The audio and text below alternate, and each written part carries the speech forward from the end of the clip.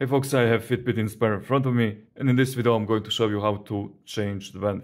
So to do that, it's very simple. You can see this small pin here. So what you want to do is to take this pin and just pull it down and then gently move the band like this and then towards up, right? Because there are two parts here. And to put it back, you want to make sure that this pin is already moved towards down. Then first at this lower part, move the pin like this.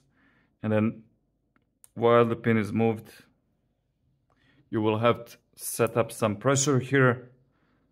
And this is it. So it's a little bit tricky, but it's actually really easy to do. You'll have to trust me on this one. And yeah, everything fits nicely now. Thank you guys for watching. Have a nice day. See you in the next one.